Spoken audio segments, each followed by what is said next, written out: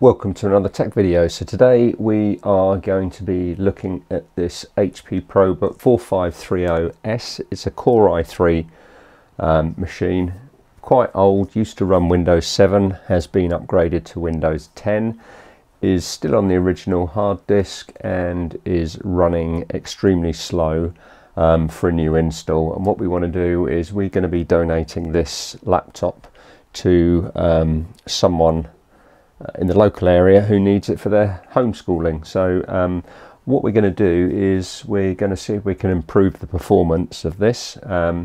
Currently it takes a good few minutes to start up. We want to make it a little bit snappier and we want to make it usable for them going forward. So in order to do this, we're going to be changing the hard disk, but we don't want to spend any money on it, obviously, because there's no income coming in from it. It's just going to be donated, but we do want it to last and we do want it to be performing as expected for a laptop for homeschooling. People don't want to be waiting around for things. So let's have a quick look at the system itself.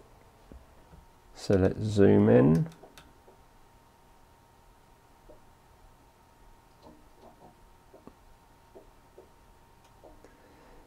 So as you can see there, it's a Core i3 running at 2.3 gigahertz, 6 gig of memory because it's got a 4 gig stick and a 2 gig stick in there, and it's running Windows 10 Pro.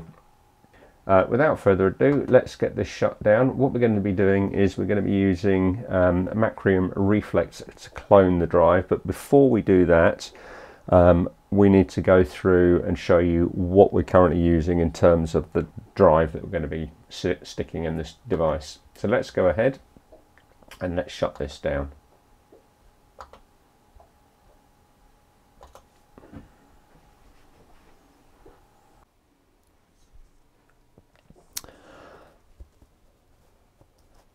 Okay, so here, as you can see, we've got an M.2 drive. This is the one with the 2 slots in, so this is M-B, so M and B, and as you can see here, this drive is from an old system of ours. It's been sat in the cupboard for about 6 months, so we're going to make use of this. This is a 128 gig M.2 drive, and then what we've got here is a Sabrent M.2 SSD to SATA USB SATA drive enclosure. So this is the first time we've used one of these, so this will be interesting to make sure that it works. So first of all, let's have a look at it. Okay, so we've got some paperwork. Oh, that's good. We've got a nice little screwdriver. We've got a bag of screws, and we've got a 2.5-inch drive.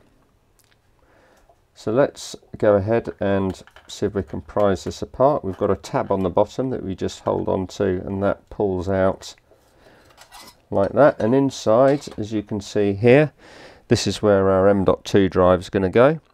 And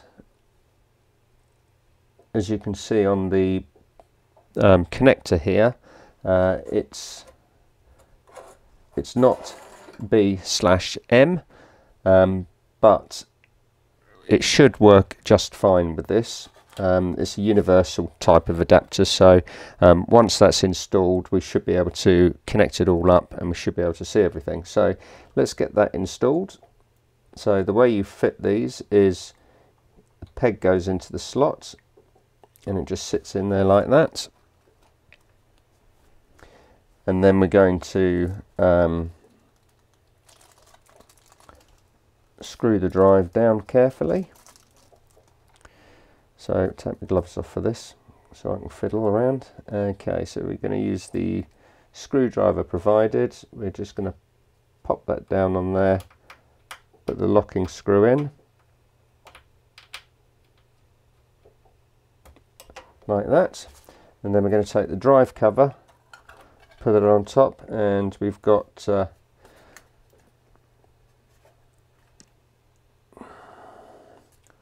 four little tiny mount holes.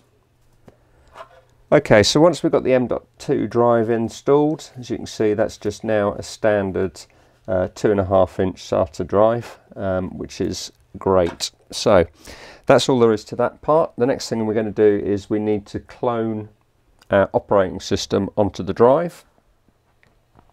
Okay, so this is the setup for cloning. So we've got Macrium Reflect, the free edition on here, that's going to enable us to clone the hard disk that's in here onto our 2.5 inch SATA drive that we've got connected up with a SATA to USB adapter. We're going to boot up the machine from the Macrium Reflect drive, and we're then going to clone the hard disk onto this, and once that's done we'll come back, because we've done previous videos on this. You don't need to see that, just check out our previous videos if you want to see how we clone a disk. So we'll come back once that's completed. Okay, so once Macrium Reflect has loaded, the way that we go about cloning, we're not actually going to go through it and wait for it to finish, but you go into backup, you select, make sure that your main drive is selected, and we want to clone this drive.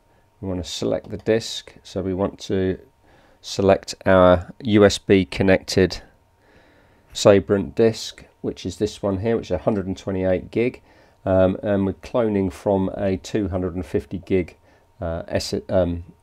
250 gig hard disk to a 128 gigabyte M.2 drive in the SATA enclosure. So we're going to select our drive, we're going to select next, and as you can see here, it will shrink the last partition to fit the drive, and then we merely click on finish. And then once that's completed, we will come back and we will get the drive installed, we'll get it booted up, and then we'll do the Windows updates. So join us for the next part. Right, so we've got the drive installed, so the next thing that we want to do is we want to get that installed into the device itself. So we're going to remove the battery, then we're going to remove the cover. Okay, so let's have a look. So we've got one retaining screw in there at the moment. So we're going to remove the drive.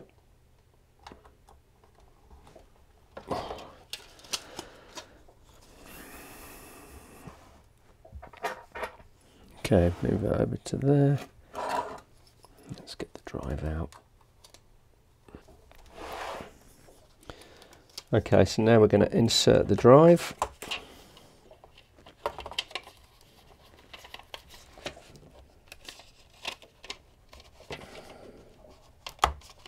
Making sure that it all lines up correctly.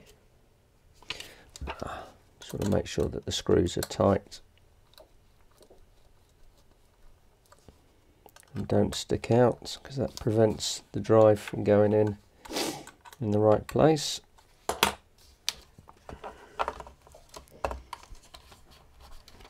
There we go. Okay, so that's the drive installed. Now we're going to put our retaining screw back in. So this this laptop only has one, so we're only going to put the one back in. We'll put it back in the same place it came out from, like that, and then cover back on.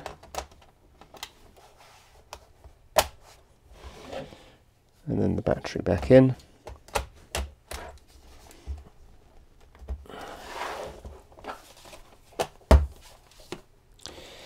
Okay.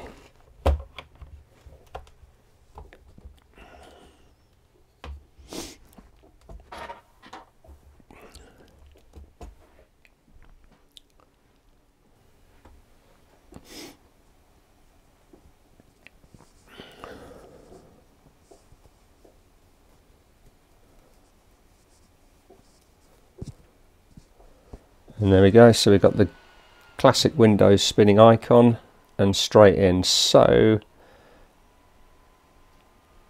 time to boot,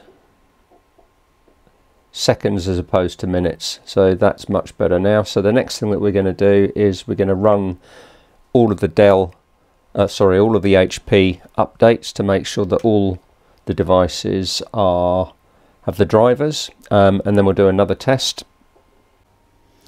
So that's all the Windows updates done. Everything is fully up to date. The boot time has increased from power on to getting into the desktop with the hard disk installed was 4 minutes, and with the new disk installed that is now 25 seconds, so significant improvement.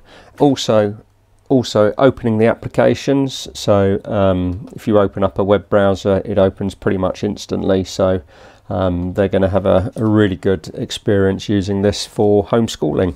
So if you found that video useful, give it a thumbs up. Don't forget to subscribe to the channel. Just like to say, stay safe and see you in the next one.